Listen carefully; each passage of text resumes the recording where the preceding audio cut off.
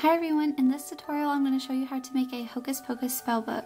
Here are the ones that I have made, and if you guys remember, last year I uploaded a creepy charm update for Halloween, and I showed you guys these two, and I decided to remake them this year, and here are the two ones that I made.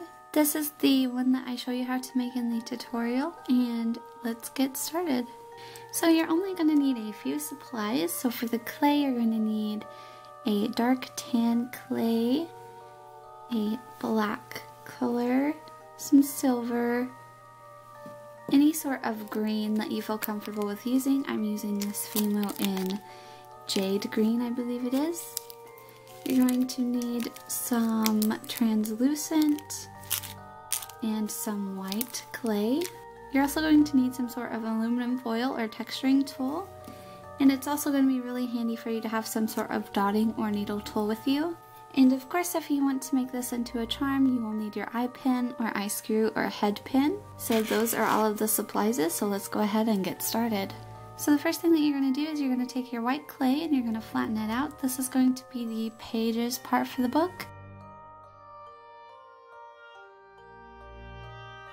So now I'm going to take my blade and start cutting out a square for the size that I want. You can just pick whatever size that you'd like. So here's the inside of the book. This is going to be the pages. So all you need to do is texture 3 of the sides to make them look more like pages. So I'm just going to take my X-Acto knife and run some lines down to create the texture.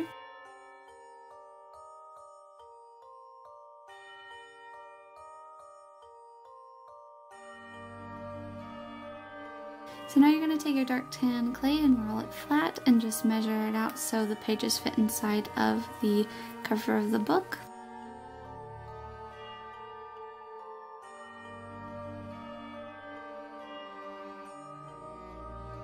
So now what you're going to do is you're going to take your aluminum foil and start rolling it all over the outside of the book. What this is going to do is it's going to give it a leathery type texture.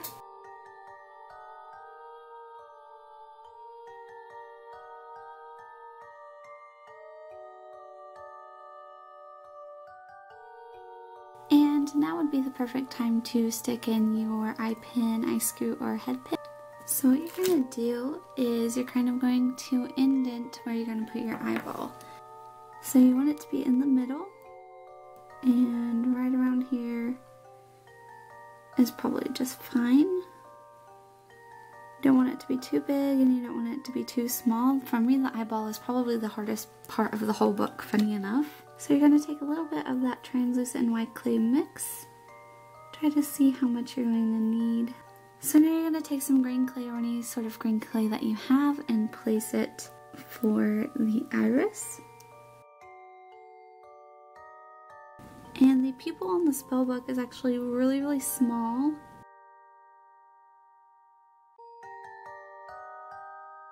So to make this eyeball look a little bit more realistic, I'm going to try to add some very, very tiny veins. So I'm going to take some red chalk pastels, a paintbrush dipped in water, and try to add the little squiggly veins on there.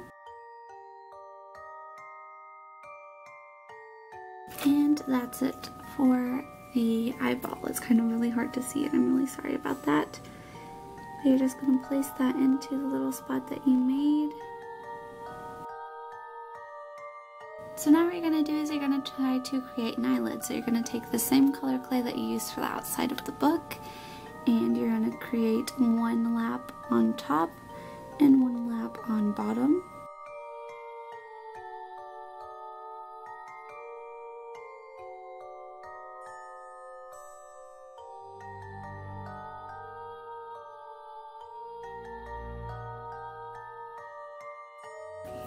So now I'm going to take some silver clay and I'm going to create this sort of clasp part, or at least the rounded part around the eyeball for now.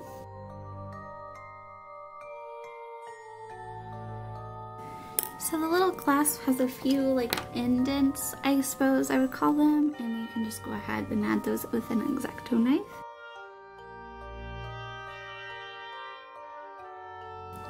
So there is that part, and now I'm going to work on the little snake bits.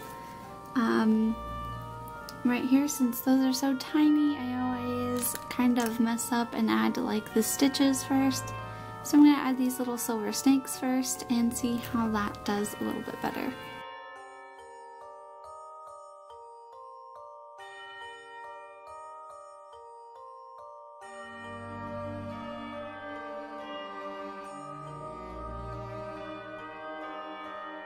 Now to create this pulling effect that the book has, all you need to do is grab your X-Acto knife and drag lines away from the snake.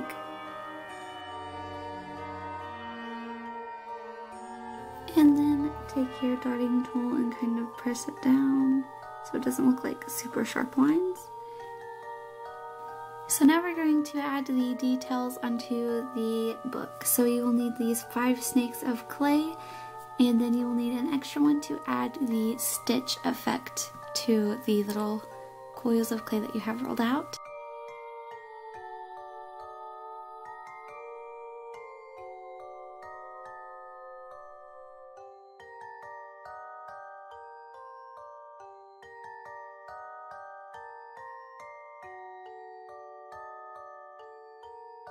Now before I go on adding any more details, I'm going to dust the entire book with some chalk pastels.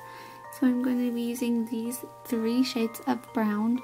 So now I'm going to be doing this part, the little fingers on the side, and the clasp along with this little hand. So just follow along with what I'm doing and you will have your little spell book finished in no time. Little children, oh take me away into a land of enchantment. Come little children, the time's come to play here in my garden of shadows.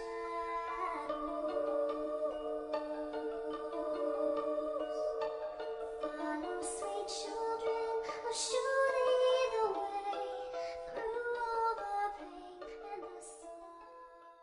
Now that the spellbook is completely baked, I'm going to add some brown chalk pastels to the cover and to the pages to make it look a little bit more worn.